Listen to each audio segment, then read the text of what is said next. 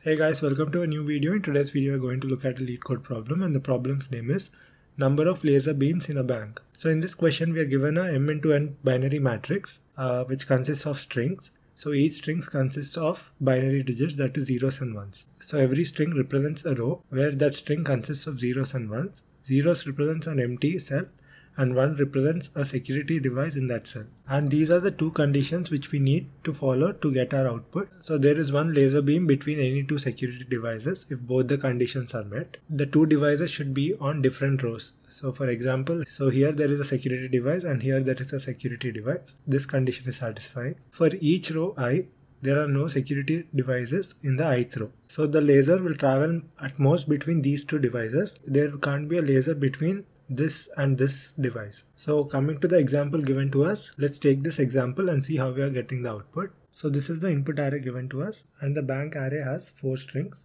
with index positions from 0 to 3. So this will be the 0th row, 1st row, 2nd row and 3rd row. And as you can see, there are 3 devices at index positions 1, 2 and 5. So according to the question, we have to calculate the number of beams between any two rows. So for example, this row, there is this device, and the next closest row, there are no devices in this row, so we ignore that. The next row we can consider is row 2. So we have to calculate the number of beams between row 0 and row 2. So every device in that row, so there is a laser between every row's devices. Those devices shouldn't be in the same row. As you can see, this device is being mapped to these two devices. This device is being mapped to these two devices. And this device is being mapped to these two devices again. So the total laser beams are 6. So 1, 2, 3, 4, 5 and 6. And now we consider the laser beams between row 2 and row 3. So this is one laser, and this device has one laser connection with this. So this is one more. So in this row there are 2. In this row there are 6. So total there are 8 laser beams. So 8 is the output. Now that we understood the question, this is a very easy approach. This has 3 devices, this has 2 devices, and this has 1 device. So we have to multiply these two. 3 into 2 is equal to 6. We have to multiply these two. 2 into 1, and we add those two, which is equal to 8. So 8 is our output. So I'm going to create a variable called previous row devices, which is initially 0, and I'm going to create another variable current row devices, which is also equal to 0. Now we iterate through the input array from left to right. So we first access the 0th row. We count the number of devices in that. We get the value 3. Since 3 is greater than 0, we can process that row.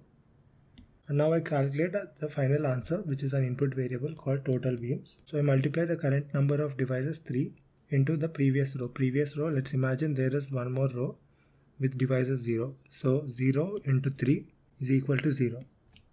So 0 into 3 is the first total beams. And now before starting the next iteration, now we finish this row. Now let's go to this row. The total number of devices are 0. So total number of devices is 0, which is not greater than 0. So there is no need to process that row because there are no devices in that. Now let's go to the next iteration. Next iteration, I is pointing at 2. We count the number of devices in that row. Number of devices is 2. Now previous row's value will be 3 because we processed that row, right? Previous processed row's value is 3. So 3. And current row's number of devices is 2. So we multiply 2 with the previous row, 2 into 3. And now we update the previous row with 2 because for the next iteration I will be 3 and we have to process the previous row. Now in this row there is only one device. So current row's device is 1 and previous row is 2. So we add 2 into 1. This 2 will be multiplied and we reach the end of the bank row, and this will be updated to 0 plus 6 plus 2. Is equal to 8. So we have to create these 3 variables and process all the strings present inside the input banks, and finally we'll get our output in the total beams variable. Now let's implement these steps in a Java program. Coming to the function given to us, this is the function name and this is the string array banks, and we have to return an integer representing the total number of laser beams in the bank. So let's start off by creating the output variable. We need an integer variable. I'm going to name it total beams because we have to return the total beams, and initially it will be 0. Now I create another variable like I mentioned to keep track of the number of security devices in the previous row. So I'm going to name it previous row devices. That will also be 0 because as of now in that row there are 0 devices. Now we are going to iterate through the string array banks, for which I'm going to use a for each loop. So this is a string array, right? So I'm going to create a string. I'm going to name it a row because every entry inside the banks array is a row. So I'm going to iterate through the bank array using a string called row. Now I will iterate through this row from left to right. So for example, this is one row. I'm iterating through this row from left to right, and I have to count the number of security devices. So I have to check how many ones are there. So I extract one character at a time and check if it is a 1. So if that character is a 1, I increment a security device, for which I'm going to keep track of a variable, for which I need a variable. So let's declare the variable here. I'm going to name it current row devices. So each time I encounter a 1, I will increment this variable.